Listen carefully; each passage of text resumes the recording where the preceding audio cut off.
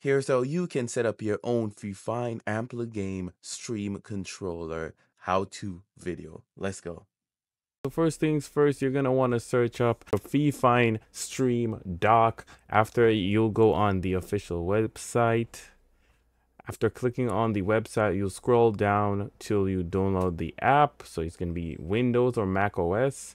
Once the app is installed, you're going to want to open it. Once you're in the FIFINE control deck, this is where you're going to create certain tasks. So this is showing my CPU usage and my RAM usage, guys. So let's say I wanted to make a completely new page. We're going to make a new page at the bottom. And I'm going to want this page. You're going to see all the different types of apps you can use here, or you can download it in the FIFINE store.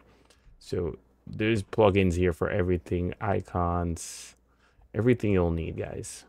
You got plugins and different icons, and you can also upload your own custom icons. All right, guys. So let's do the weather app, guys. So we're going to search for weather query, and we're going to go here.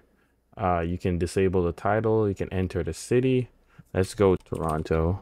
All right, perfect. So guys, we're in Toronto, and also let's create and open a app. So we're going to drag and drop it to where we want it. All right, and we're going to let the app be clock. So it's going to open clock, guys. All right, so let's show y'all how it looks on the AmpliGame. The layout is added.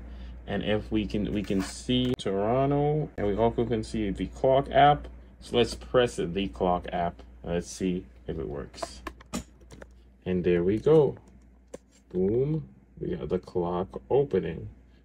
Needs update, but it does do what it said it would. And just like that, you're all set up.